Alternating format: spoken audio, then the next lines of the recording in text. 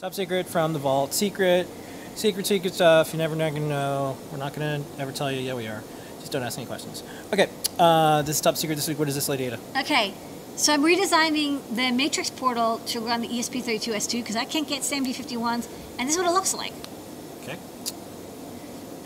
This is that RGB matrix breakout with the IS31FL3741, so it's a lot of RGB LEDs. And then I sent that out. This is from last week. And then, yeah, this is our first iSpy board. It's a board for a TFT display.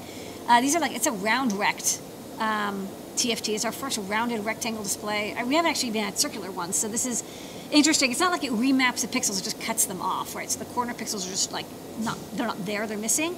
But you know, it's a kind of a pretty display. I like the rounded rectangle, very Apple-y. Okay.